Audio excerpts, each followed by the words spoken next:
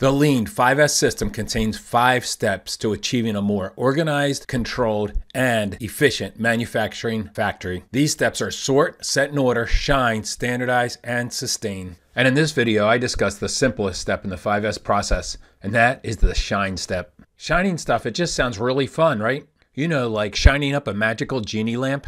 But shining things in a factory, it's not exactly enthralling work. However, it can definitely be rewarding. The level of difficulty in the shine step, it depends on the level of grime that needs to be cleaned off the surfaces and the floors. I've toured many a factory that look like they haven't been cleaned in over 50 years, while other plants seem to be spotless. The range of housekeeping performance, it can be vast. So the amount of kaizen time required to complete the shine step, it varies greatly too.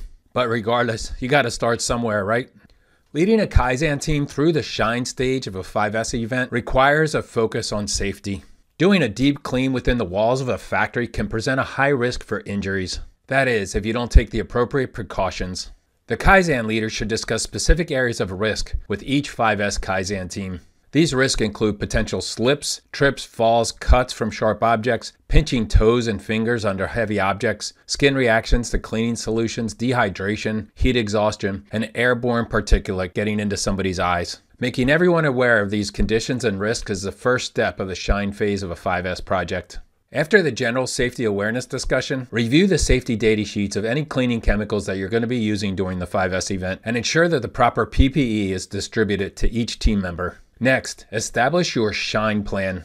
Discuss your best cleaning methods. For example, you want to start cleaning at the highest point in the production room as possible. You want the dirt and grime to fall onto the floor and then clean the floor last. Then discuss your cleaning supplies. This includes the scrubbies, the rags, the solutions, mops, buckets, floor scrubbers, etc. Don't just assume that everybody knows how to clean a factory. The more detailed your cleaning plan is, the lower the risk of injury. The more efficient the shine process will be, and the better results that the team will achieve. So use the classroom and have a pre-shine discussion to set the stage for a shining success.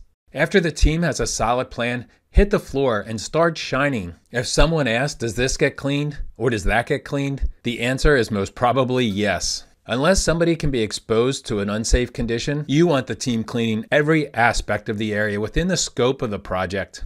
Of course, you can't clean the entire plant, but the area that you are assigned to clean, detail it out. It's almost like a car detailing. You want the team to get into every nook and cranny and clean it. Lastly, be ready to write maintenance work orders. Quite often when people start doing a deep clean, they find abnormal conditions such as leaking machine oil, crushed wires, and worn out equipment. Explain to the team that if they see these things to let you know, and commit to writing the maintenance work orders to have all those issues corrected. Shine on!